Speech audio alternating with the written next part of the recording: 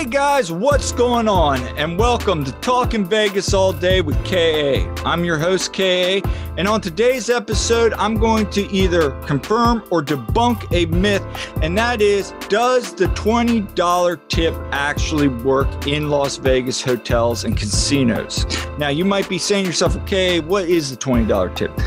Bottom line is, in your check-in to a hotel or casino, you kind of have a $20 in your hand. You ask, hey, you got any nicer rooms? The rumor is they're going to upgrade you to another room. And I see that all the time. Does the $20 tip work? So today we're going to discuss that a little bit. But before we do, make sure to hit that like button, click subscribe, punch that notification bell so you can be updated when we drop new episodes each week. So without further ado, let's go ahead and get started on Talkin Vegas All Day with KA. Let's go to Vegas, baby. Let's go tonight. Right now. Let's go to Vegas. We'll stay up all night. Let's go to Vegas. Let's look at a couple factors that may or may not go into this. First off, time of the year. And I've talked about this on a previous episode. So your high volume days compared to your off times.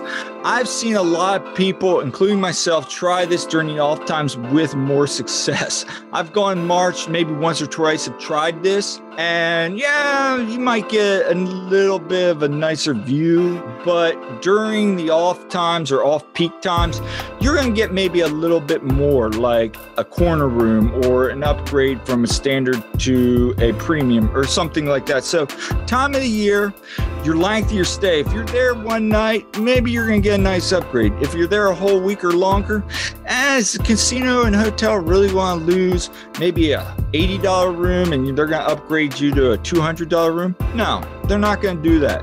Room availability. If they don't have any upgrade rooms, if they're sold out, guess what? You're not getting an upgrade. That goes without saying. Special occasions. So birthdays, anniversaries, maybe your first time in Vegas, things like that. So if you're going with your girlfriend, significant other, maybe family, it's their first time, you say, hey, this is my family's first time in Vegas. I'd love to really treat them, show them a good time. That might work. Host factor, guest factor. And what I mean by that is, to be quite honest, it depends on the person that's checking you in. And I'll talk about this a little bit later. If you have somebody that's really hospitable, really wants to give you the full Vegas experience, they're going to be more apt to giving you maybe an upgrade than somebody that's just there collecting a paycheck, or maybe he's having a bad day. It just depends on the person. Also, if you go in there expecting like, hey, here's $20, I want an upgrade, you ain't gonna get it. Make small talk to the person, get to know them, explain why you're there. You're in Vegas, be excited, all right? Don't just go in there expecting it, because guess what? 9 times out of 10, you're probably not gonna get much. But if you at least try to show that you're interested, having a good time, things like that, you might get lucky. Price of the room, and this is also really good. So in your head, if you're thinking, hey, here's a $20 and I'm getting like a $30 room, but I'd love to see that $200 a night room, probably not gonna get that. And I hate to tell you that, folks, but if you're expecting to go from 2 standard queen room up to maybe a junior suite, now that's not happening. I will say, though, sometimes if you're a rewards member or you're a frequent of that hotel, they kind of know you, you will maybe then get some of that, oh, you've been here several times, Kay. We can't give you a junior suite, but we can give you maybe like a corner room or something around those next tier levels. So if you're low level, maybe get a next tier. That sometimes works. But before we dive into the finish of this episode, just a couple thoughts. My wife's first time in Vegas. We went out, we stayed at a hotel on the Strip, and it was a very special occasion for her. She'd never been in Vegas, went in and did a $20 tip. Guess what? We were there for a whole 4 or 5 days. Guy was really nice, did the whole thing, just really talking to him. And it was a really busy week too. But instead of just giving us a low level room, they upgraded us to a really nice view. We got to see the southern end of the Strip, and we got to see all the mountains out to Red Rock. That was a nice little upgrade. They just gave us a higher room view.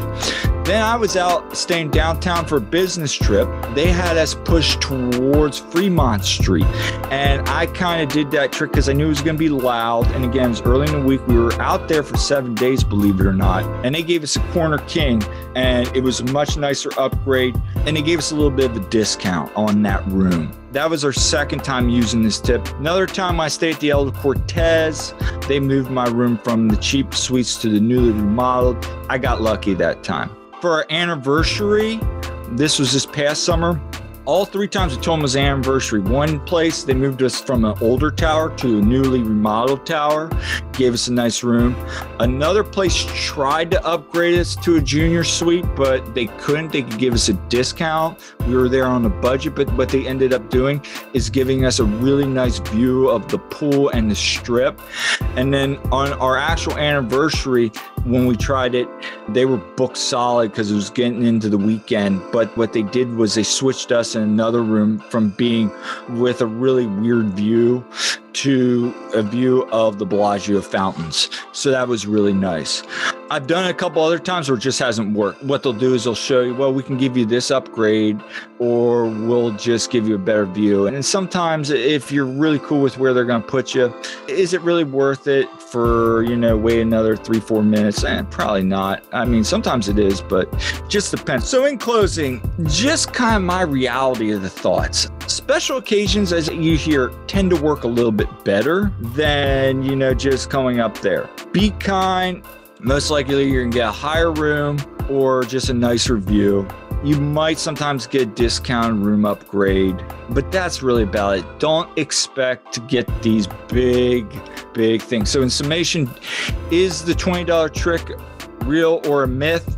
It's real, but again, it just depends on the person that's checking you in. That's my whole 2 cents. Now, I'd like to hear what you guys have to say. Have you tried this $20 tip? Has it worked? Have you gotten this lavish upgrade? Or have you just been striking out all the time? I'm interested to hear what you guys got to think, because again, this is Talking Vegas all day with KA, and it's not just about me here talking. I want to hear from you guys. So drop a comment. Let me know what you think. Is this all just a bunch of baloney? Is it just people being nice? Because I have had once or twice where I've forgotten to give them a $20 bill and I've still gotten the upgrade. Is this just people being nice? Which I really think at the end of the day it is. But I always tip when I'm in Vegas for good service. And I encourage you to, because this is how these people out there make their living, guys. They're in the hospitality business. So I want to close on that. Always, whether you get that $20 room or not, treat people great, because they're out there to make your time great as well. So hey, that's all for today on Talking Vegas all day with KA. Make sure to click like, hit subscribe on your way out, and make sure to follow us and keep the conversation continuing on Twitter, Facebook, and Instagram. I look forward to talking to you guys next time, and we'll see you again on Talking Vegas all day with KA.